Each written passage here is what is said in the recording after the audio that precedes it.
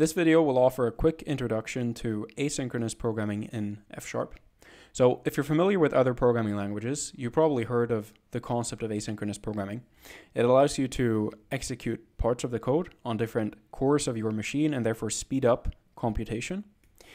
What we're going to do here is introduce this concept in F# and lay the foundation for subsequent videos where we're going to go into more details on some of the concepts.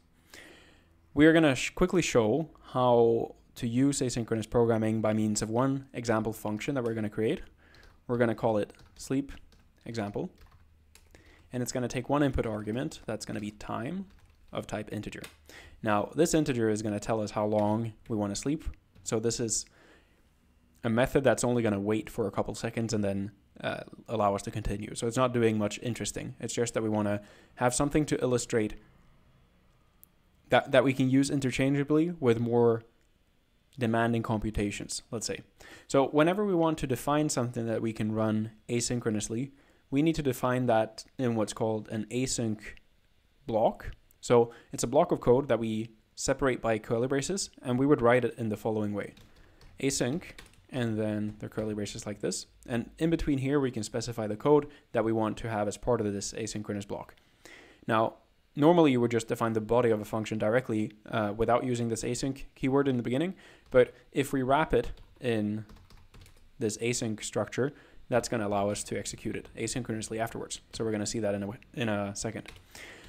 But I'm going to start this off by just printing to the console that we're going to sleeping for, and then we'll insert the time here, seconds, like that. Once we've done this, we're going to actually sleep with our program, and we're going to use a keyword called do bang. That's how you pronounce this exclamation mark at the end. This thing is the same as the do command that you're used to. So we use the do command whenever we want to execute something without, storing the value in some way. The do bang keyword is the same as the do command, but it allows us to use the functionality in an asynchronous way. For now, we can just think of this as equivalent to the do command, but we're going to see in a second when we run this example what the difference is. So let me just have it there for now, and we're going to put in async.sleep. So this is a function that takes a time parameter, and luckily we have a time parameter. The time is in milliseconds in this function though, so we need to multiply it by 1,000, and it's going to take the current thread that we're on and make it sleep for 1,000 milliseconds, or well, in this case, 1,000 times the time parameter that we specify. After we've done this, we're going to resume the program, and then we want to print again, print fn, just that we're waking up. Okay, and let's say you wanted to return something from this function as well. You would be used to just putting something at the end of the function, and that would sort of be sufficient. Like, let's say you want to return the number 6, you would just put it like this. This will not work in the asynchronous way if you want to return this value. What you need to do instead is you need to actually specify the return keyword. I know you're not used to this when you're running F# functions, but when you're wrapping them in this asynchronous block, we need to also add the return statement. In order for us to just see that this works, let me quickly execute what we provided here. So I'm going to call sleep example, and what I'm going to give it is 2 seconds. So let's execute this and see what happens. Actually, what I need to do in order to run this, so it's good that I messed up here a little bit. When I call this sleep example now, you can see that nothing actually evaluated at the bottom. So we got a return here of value it async int. This is what sort of this last statement here represents. And when you define an asynchronous block like this, it doesn't just run per default. So this is a structure that we return, and we can sort of call it here, but in order to actually invoke the computation, what we need to do is we need to send this to something called async.run synchronously, like that. When we do this, that will actually run the computation. Otherwise, it will not run like we saw just now. It would just define whatever constructs we have. So let me execute this, and now we'll see what we get. So you can see that it slept for 2 seconds and then printed waking up. So now it actually works, and it executes the way we would expect it to.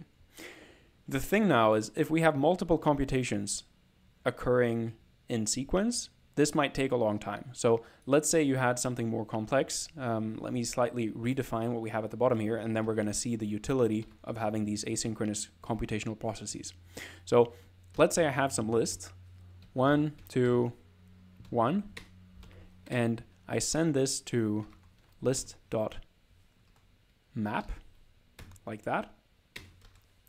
And then find time. So I would here call my function sleep example, and then provide whatever time I have.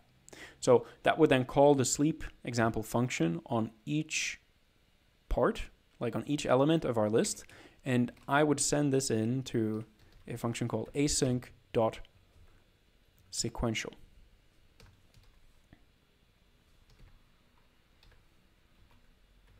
And then after that, I would then run this. All right, let me comment out the first execution here. And this async.sequential thing that I specified, let's not focus too much on it for now, but it tells us that it will run these one by one. What I will additionally do, just to record the amount of time that we spend on the execution, is to put these two statements here. That just records whatever the time was at the beginning and at the end, so we can see the difference. Let me execute. And you can see now that we're sleeping, and we're finishing our sleep for 1 second before we began the sleeping for 2 seconds. Then we slept for 1 second again, and then waking up. For you to see that, let me execute it again, and pay attention to the fact that we're waking up before we actually start the next process of sleeping. Also pay attention to the full time here, which took 4 seconds to evaluate. So 1 plus 2 plus 1 is 4 seconds, and that's why it took 4 seconds to evaluate our program. So you see 1, 2, and then 1 again. Okay, so we see that executing this program takes a total of 4 seconds because we wait for one process to finish before we can actually begin the next one.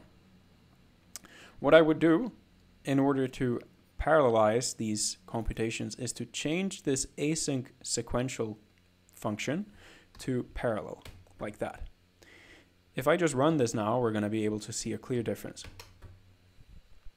So first of all, what you can note here is these ones are all executed immediately when we execute the program, and they're all called before any of them wakes up. Also, if you look at the overall time that it took to execute this, it only took 2 seconds this time, and that's because we have a 2-second sleep, which is the longest one. So you can see here the clear difference and the clear utility in using parallel computations. When we use this async parallel keyword, we were able to execute these things in parallel and therefore speed up computation quite significantly. And we were able to do that because we have the function body wrapped in this asynchronous keyword here. So that is the thing that allows us to use these parallelization of execution flows. Now, that is also the reason why we need to use this do bang, because this exclamation mark here will be repeated for a lot of different keywords. So, for example, the let keyword can also be called with let bang, which is where you put this exclamation mark afterwards, and that allows us to define things, but to define them using asynchronous concepts, meaning that they will only be executed when we actually run that branch. Otherwise, if we don't provide that keyword, it would just be defined as soon as the function is initiated. And that's the key difference. So this is going to be where we cut it for this video. I know this is just the tip of the iceberg, but we'll get into more details as we go. If you want to try something very simple, try replicating an example like this with asynchronous, and then you can put some computations in here and run a few processes in parallel. If you have any questions, please reach out in the comments and I'll be happy to answer them. Thanks for watching.